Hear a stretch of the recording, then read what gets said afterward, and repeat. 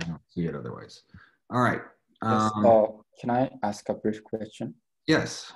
I don't understand why in proposition the last, what was it? This proposition. Yes, in this proposition, why these three holds for norm? Okay, so first I should say, so we only proved one direction, and that's the only direction I'll actually use. So that's the only direction I'll prove. So let me replace this as, if you have relative property T, then there does not exist. So let me replace this that, okay. So that's period. So if this has property T, relative property T, then there does not exist such a sequence. And the proof of this, or wait, is it the other way around that one? If you don't have, no, other way around, sorry.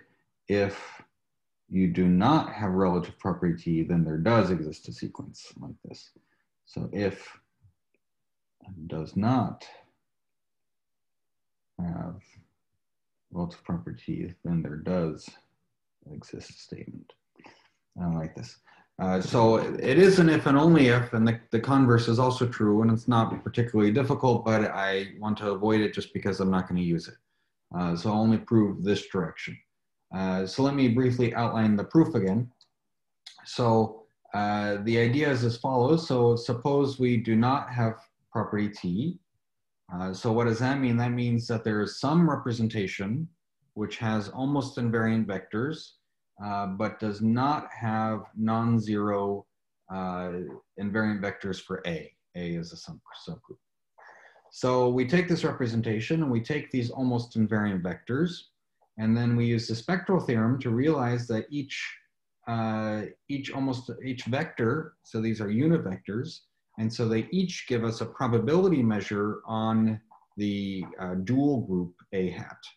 And this is from the fact that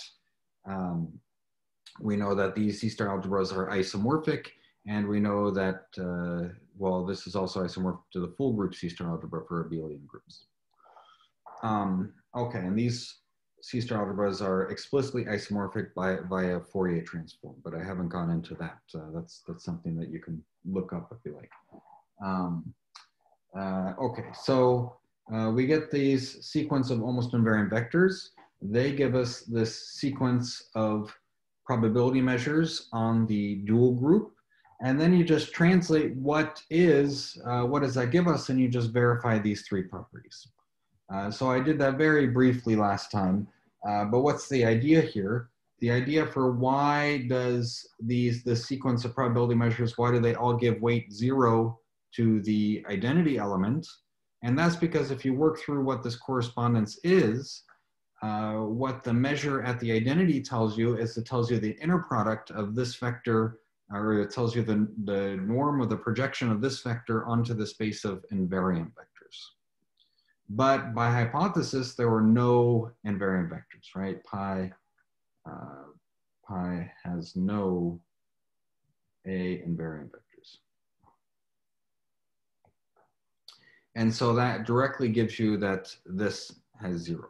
So this is kind of a hand-wavy argument a little bit in the sense that you know, these things should be sat down, you need to verify them rigorously.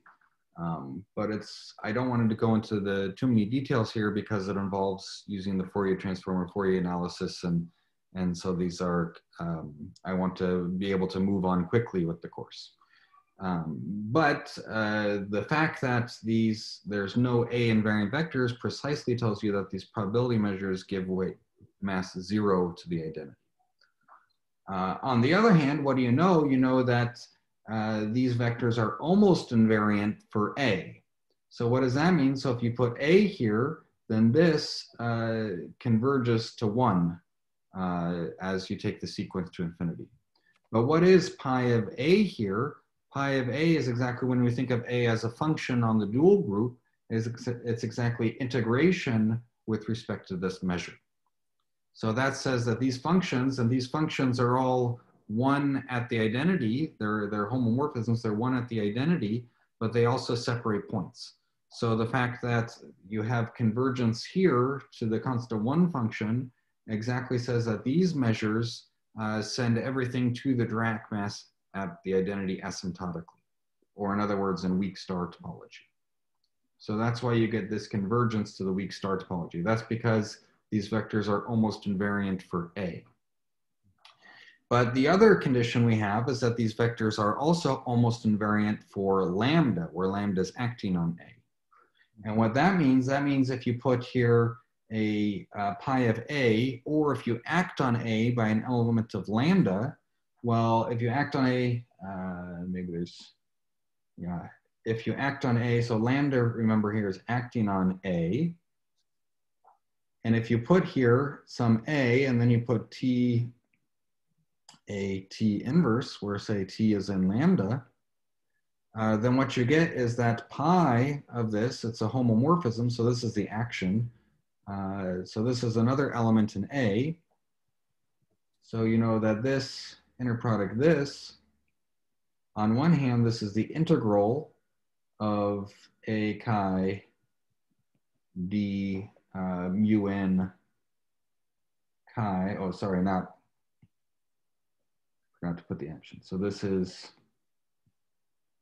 the integral of T A T inverse chi d mu n mu xi n chi.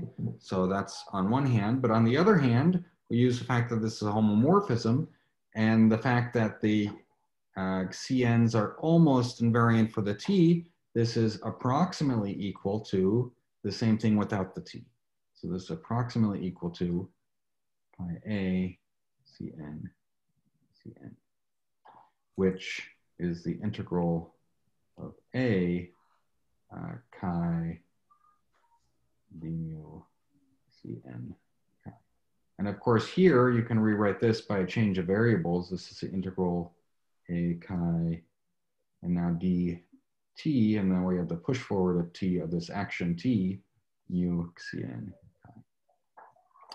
And the thing to notice is that this approximation here only depends on the norm, the difference in norm between pi of n. So this approximation is up to pi t xn minus xn.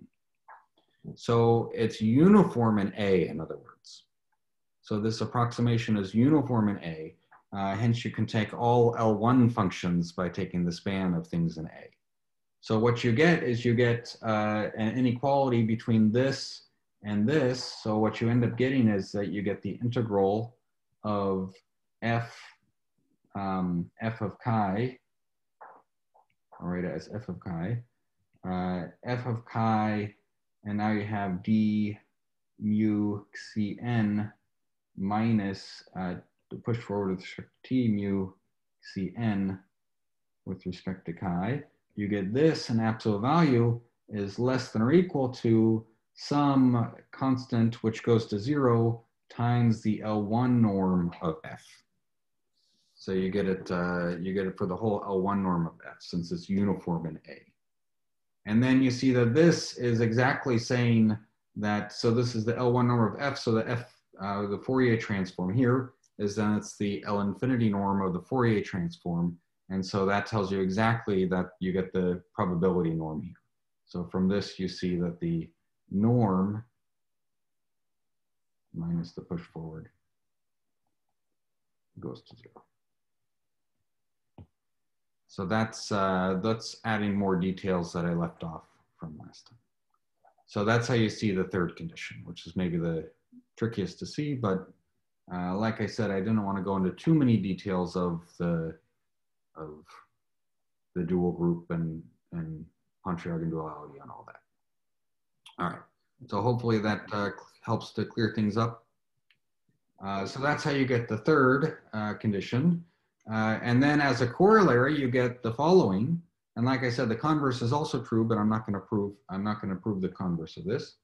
And then as the corollary, you get the following. That is that if you do not have relative property T, then there exists a finitely additive probability measure on the space of Borel subsets of the dual group with the following three properties. One is that it gives measure 0 to the identity element.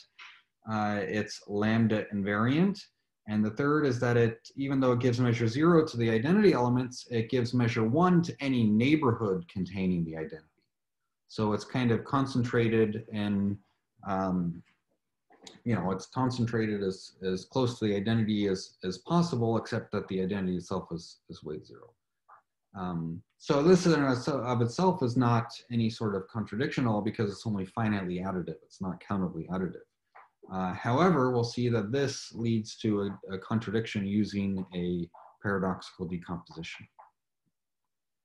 And how do you get this corollary? Well, I wrote the proof right here. All you do is you just realize that finitely additive measures on the space of Borel subsets, you can identify this with states on this C-star algebra, the C-star algebra of bounded Borel functions.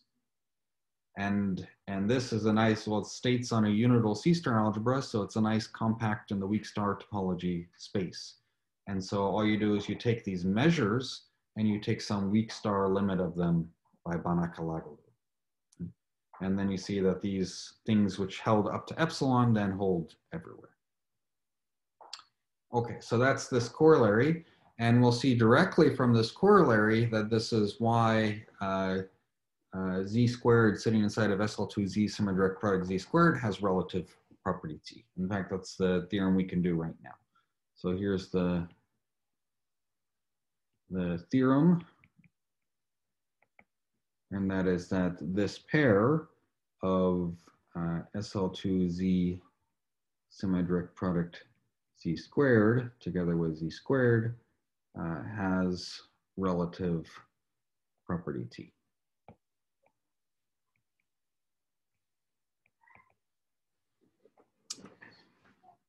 And then we can give a proof of this. So notice that this is in the situation. So the action of SL2z on z squared is just usual matrix multiplication. Of course, so SL2z acts on z squared, which by matrix multiplication. And we can identify the dual group of z squared with z mod, r mod z, r mod z squared. So that's the dual group of z squared, where the pairing between z squared and its dual group is just coming from the inner product of some vector v1 with v2.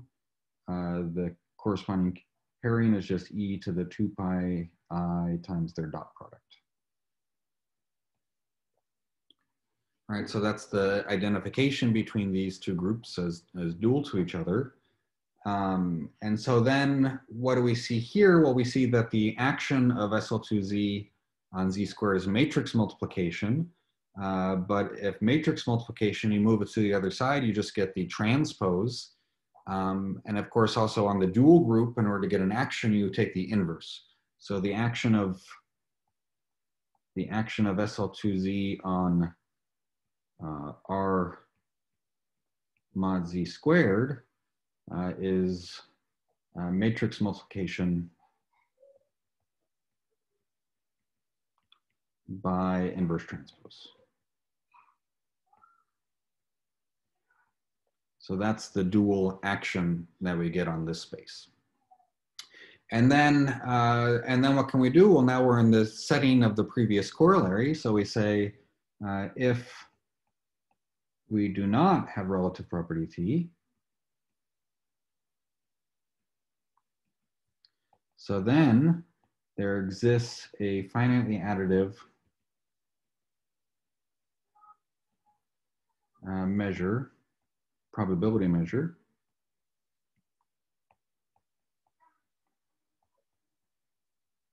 M on the space of Borel subsets of R mod Z squared such that M at the identity element, E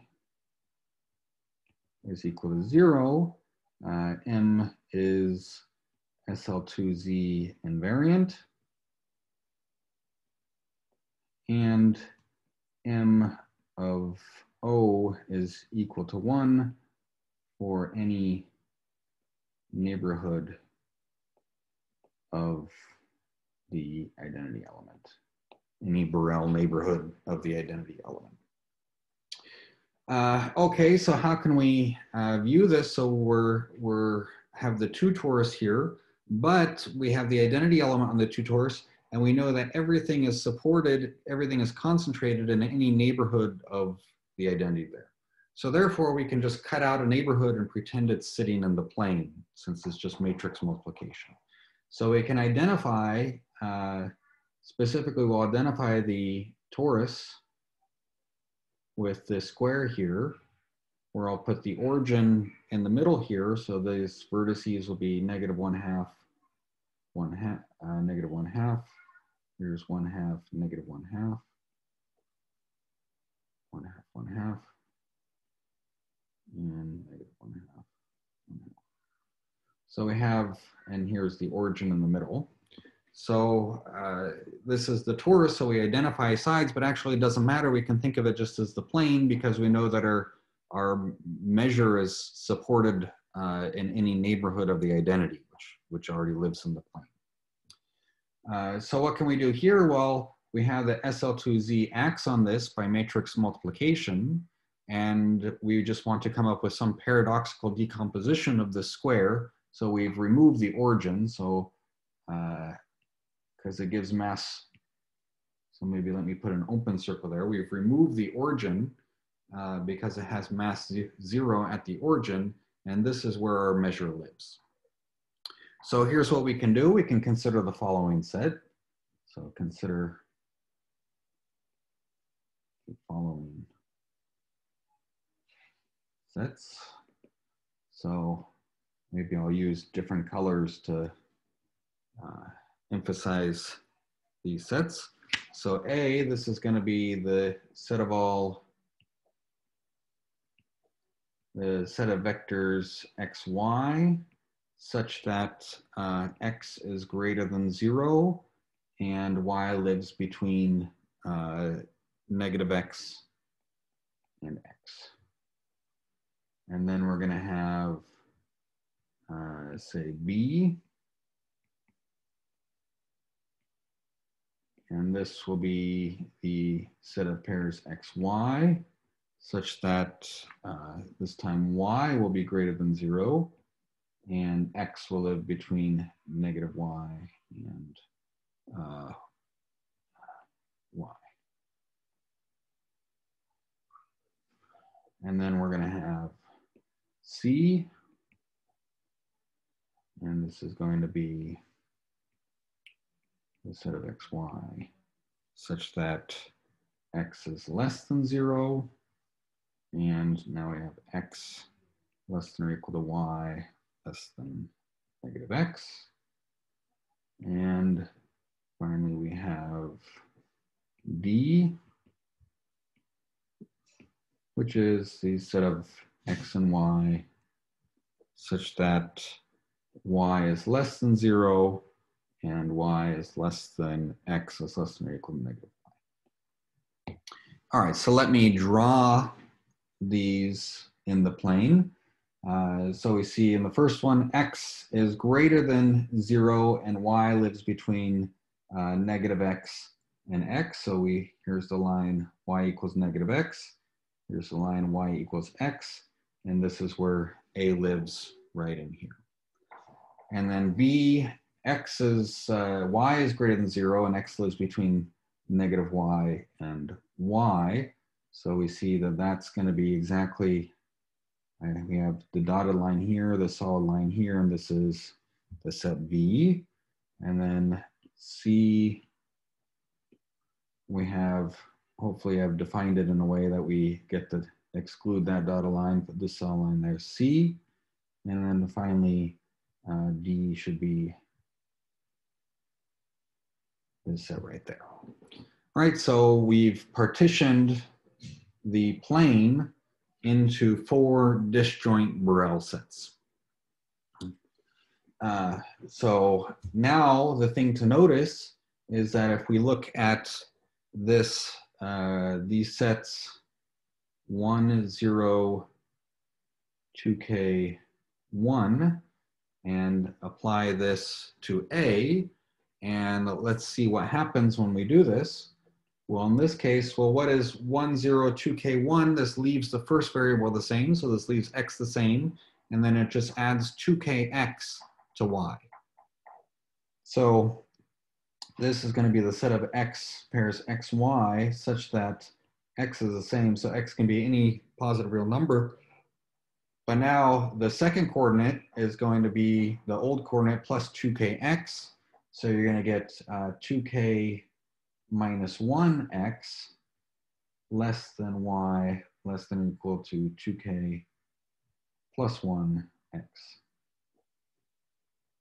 So that's what this set is here. And similar, so the thing to notice here is that these sets are pairwise disjoint. These are pairwise disjoint for k, say, a natural number.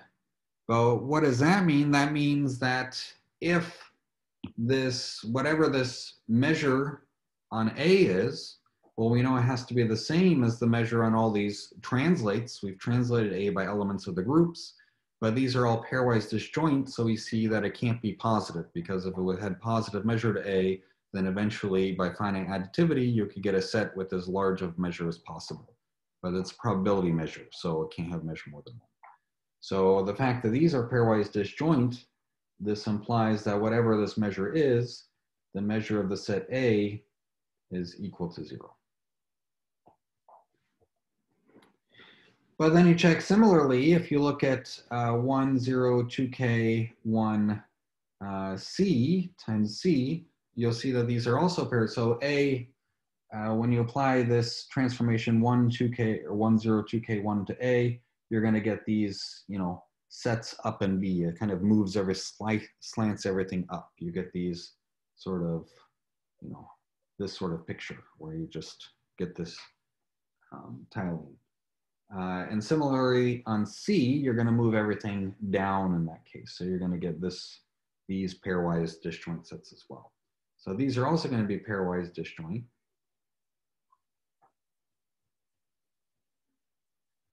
So again, you have that the measure of C is also equal to 0. And you can do a similar trick with B and D, except you have to use different transformations. Specifically, if you use 1, 2k, 0, 1 applied to B. Well, this transformation, what does it do? This one leaves y the same, and then it shifts x by 2k times y. So you see that the roles of x and y are just reversed. And again, these are pairwise disjoint. Pairwise. And similarly, 1, 2k, 0, 1, d.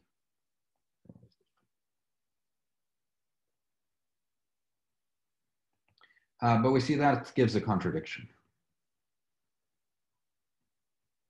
Because we've just shown that the sets A, B, C, and D individually have mass 0, but they also form a disjoint union of the whole space. So therefore, the whole space has mass 0, contradicting the fact that it's a probability measure.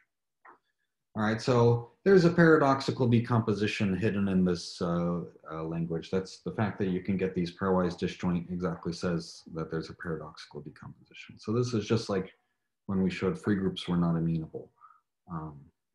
We showed there was no finitely additive invariant measure on free groups. This is a similar phenomenon.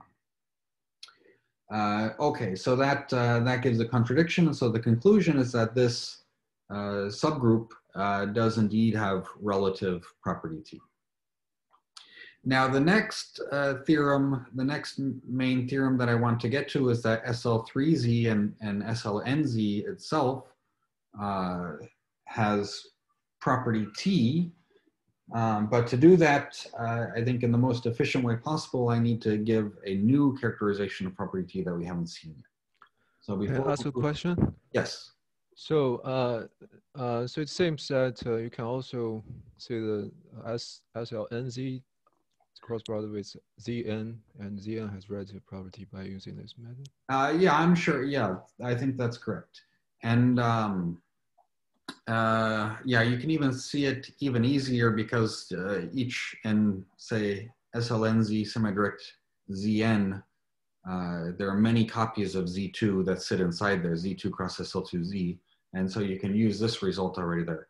In fact, speaking of generalizations of this result has been generalized quite a bit. So that what is now true is even the following. So we have the theorem.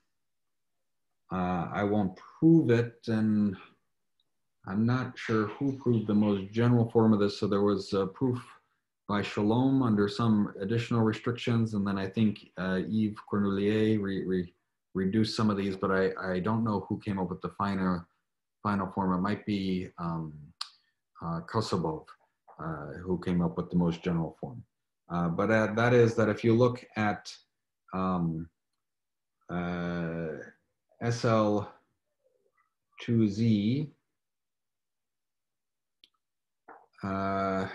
no, sorry, what am I saying? You want, if you take any,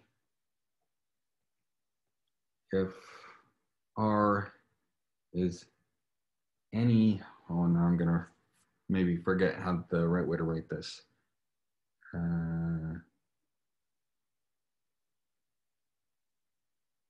I think you just might need it finitely generated as a ring.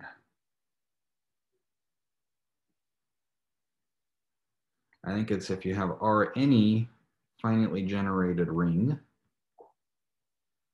So then if you look at EL to R, so this is the group generated by elementary matrices. And this, again, you have here that this acts on R2, and then you can look at R2. So you have that this has relative T. I believe it's that general at this point. So that you even have this. Yeah, I'm pretty sure that's fine, the statement I wrote down. I think this is Shalom's result, right? No, and this generality, this is Kosobov. Okay. So Shalom proved a special case of this, and I think Shalom proved that ELN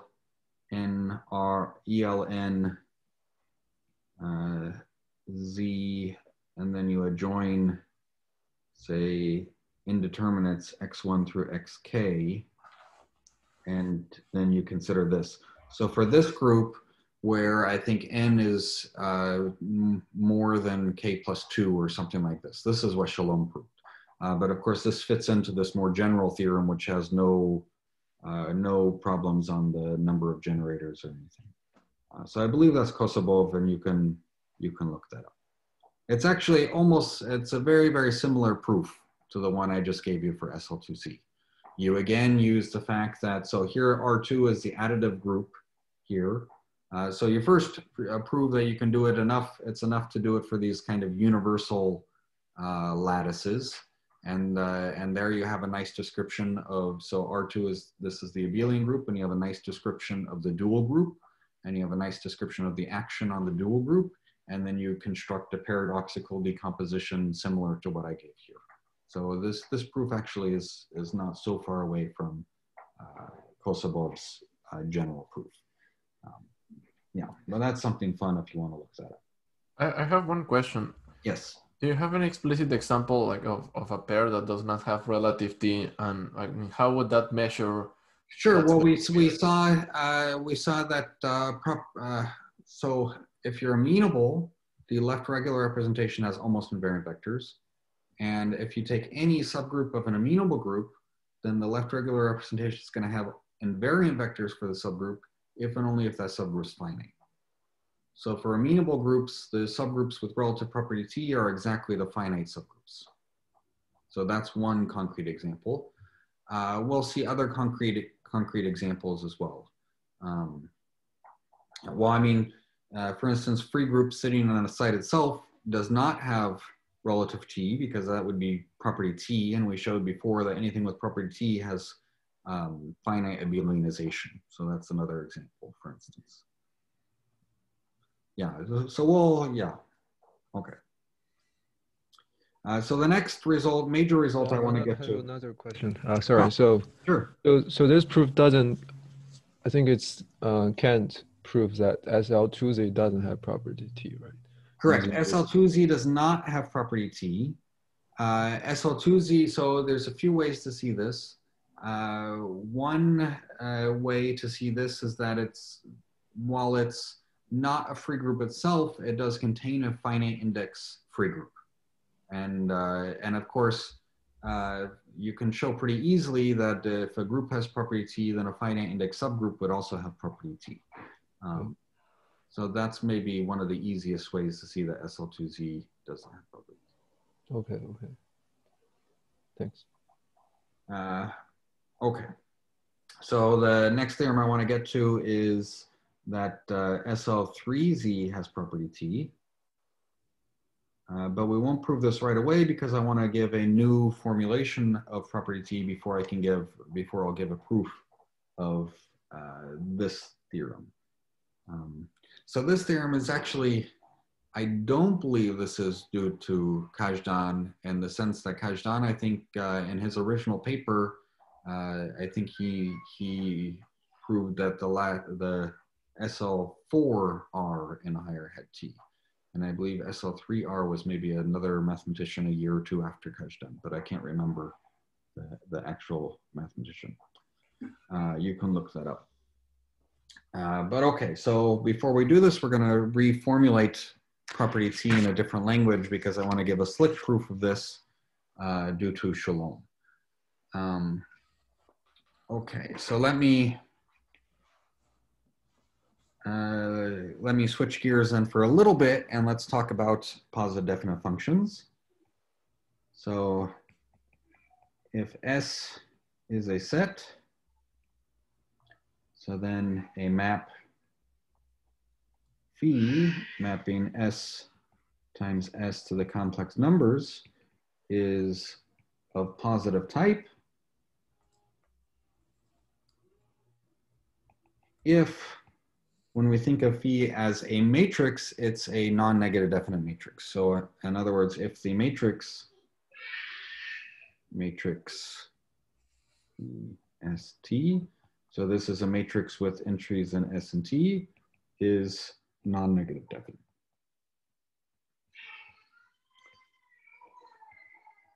So what do I mean by that? This is possibly an infinite matrix. I mean, when you restrict to any finite submatrix, it should be non-negative definite. Or you can write this out explicitly. So i.e., for all alpha 1 through alpha n complex numbers, and for all S1 through Sn in the set S, we have that the sum as I and j go from 1 to n of alpha j bar alpha I phi of Si Sj should be greater than or equal to 0. Right? So that's explicitly what I mean by the matrix being non-negative definite. All right, so functions of positive type come up quite frequently. And here's a nice proposition. So this is like a GNS construction. So we've already seen GNS construction come up once. This is one theme you'll see throughout the course, is that the GNS construction in various forms will come up a number of times. You also see that paradoxical decompositions in variant states. These are also themes that you'll see come up over and over again throughout the course. So here's the corresponding GNS construction here. This is like a GNS type construction.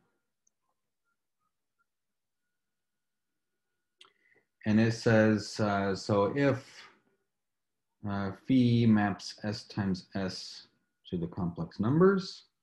So then phi is of positive type,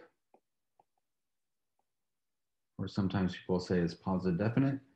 So it's a positive type if and only if there exists some map from S to H, a Hilbert space, such that phi of ST is exactly equal to the inner product of CS with CT. All right, so that's this is like the GNS construction. So we have a nice classification of functions of positive type. And it has a very simple proof, just like all the GNS construction type results have. So one direction is more or less obvious. If you have a function of this form, so then you could see, we want to show that all these numbers I've written here are positives. Let's just compute it. Sum from I and j goes from 1 to n of alpha j bar alpha I. And then we have here inner product C S I, C S J. And then you see you can move the alpha i's on one side, move the alpha j's into the other side.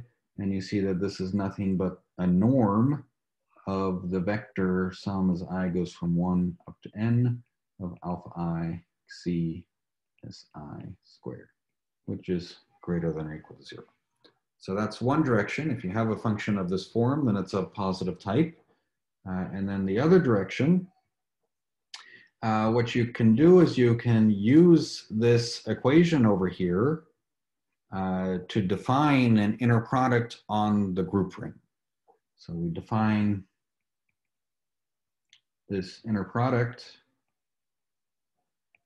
on the group ring, or sorry, not group ring, set ring, just the vector space spanned by elements of the set. There's no groups here.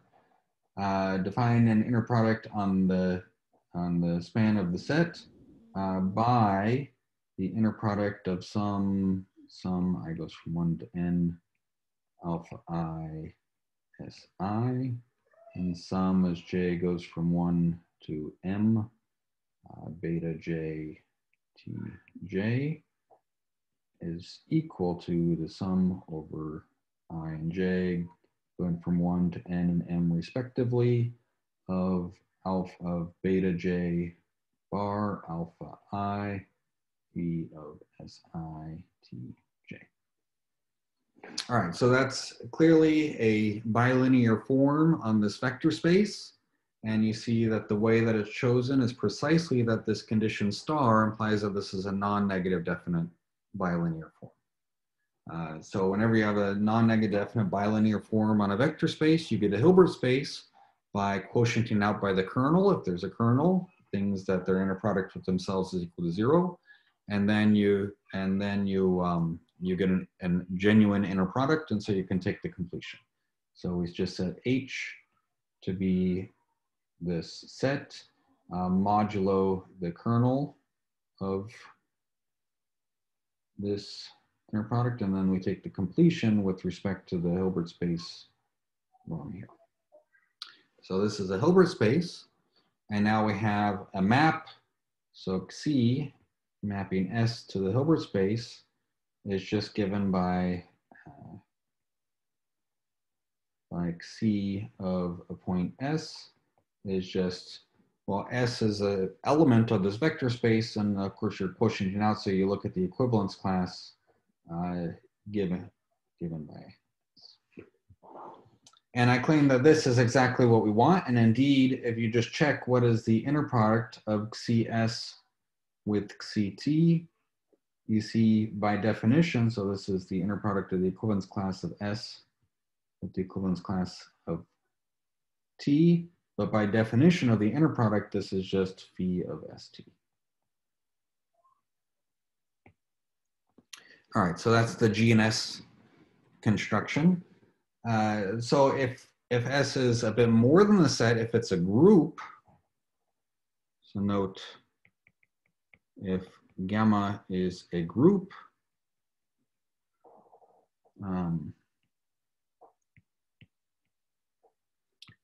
So phi mapping gamma to the complex numbers is of positive type. If the map, which takes, my pen just died. I forgot to charge it before. Okay. Well, it's probably good because I think time is up. So what I was just going to say is that we just look at the map on pairs ST, which gets sent from ST to T inverse S. And then we ask that that be positive definite.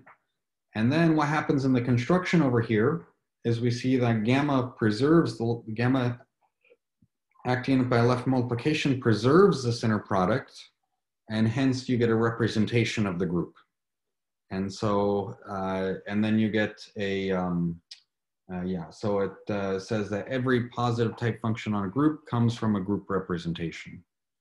So I'll maybe make this more explicit next time. All right, so any questions?